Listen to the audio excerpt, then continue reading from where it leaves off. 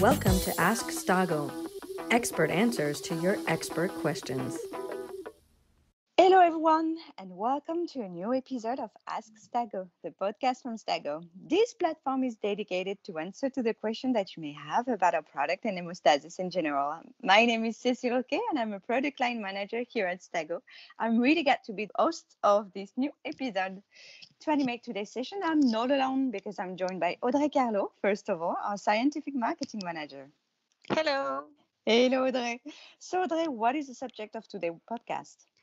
So we will talk about another very frequent questions raised along venous thromboembolism exclusion diagnosis. What cutoff to choose for the D-dimer assay used in this context?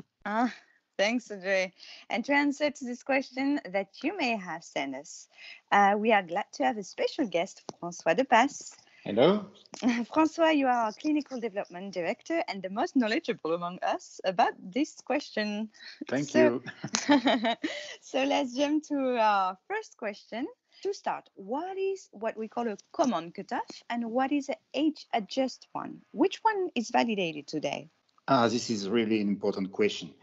As you know, D-dimer is a fibrin-specific degradation product, and depending on the epitope recognized by antibody used in the assays, results may differ across reagents. This means that results may differ depending on the assay used. Consequently, it is important to know the cutoff and the unit to report the results of the particular D-dimer assay that you are using. Most assays are validated and cleared by regulatory agencies for venous thromboembolism exclusion in low to moderate clinical probability patients with a single cutoff, most often 0.5 micrograms per milliliter, fibrinogen equivalent units, FEU, but other thresholds or other units can be used. Yet, it is known that aging is associated with comorbidities and inflammation, a situation in which D-dimer levels increase. As a consequence, the specificity of D-dimer tests decrease as age increases, translating into more false positive test results in older patients than in younger ones.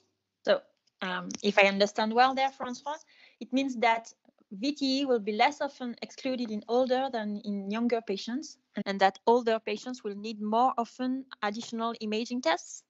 Yes, that's the point.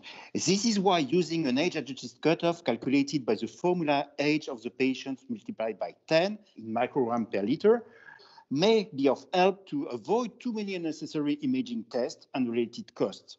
The drawback may be a potential loss of sensitivity, meaning false negatives, but the risk-benefit balance is in favor of applying this age-adjusted cutoff, especially for D-dimer assays with low specificity. Okay, so from our former job as an application specialist, I always say that we should refer to the cutoff, which is claimed on the product package insert, if I'm correct. So does it mean that a laboratory that wants to provide results analysis for VTE exclusion using a age-adjusted cutoff must be validated locally before? Yes, that's the point. That's another important point. And this is not an easy procedure. In contrast, it has been published that age-adjusted cutoff was not necessarily improving the specificity depending on the assays as published by Gilles Pernod, for example. Okay. A second question now. As some papers and guidelines also refer to pre-test probability adjusted cutoff. Can you tell us more about it?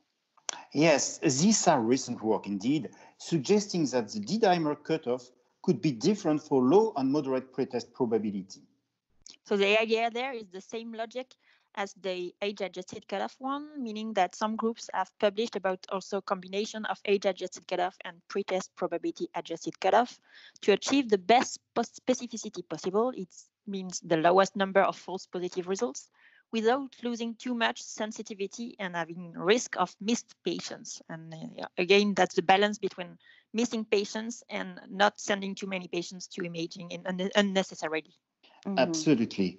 So the European Society for Cardiology, ESC, indicate in their new guideline issued in 2019 that the use of this pretest probability-adjusted cutoff for pulmonary embolism exclusion should be considered. However, again, the data supporting these integrations seem to have only been generated using one single assay, meaning that this option has to be validated locally if put in place. Okay, really interesting. So let's go for our last question. Are there any other cutoff for dimer assay for other indication maybe? Yes, indeed, dimer can have many different indications.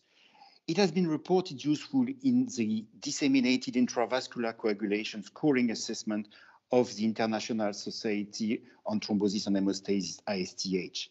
Besides, since the work presented by Polarity in 2007, many physicians use the cutoff also to establish if their patient is at risk of VTE recurrence after a first idiopathic VTE event when anticoagulation is discontinued.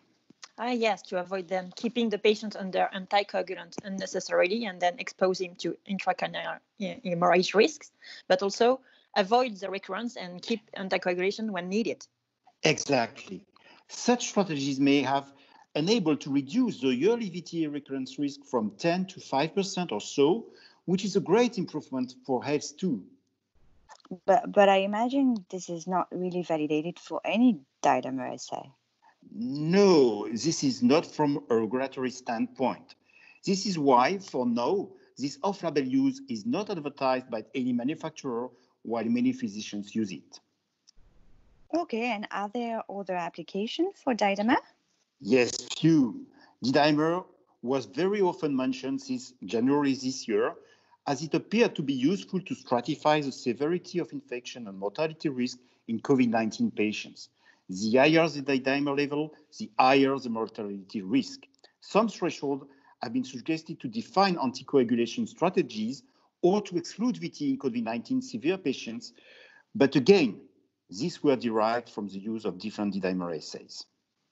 Okay, and there we come back to your first statement. There is not one D-dimer assay, but several, and you have to keep caution on what assay you are using and where you validate it. Meaning there is not one parameter, and the brand matters on your D-dimer assay. Well, thank you, François, for your explanations. Thank you. Thank you, everyone, for listening. And please send us your questions to ask@stago.com. And see you later. Bye-bye. See you.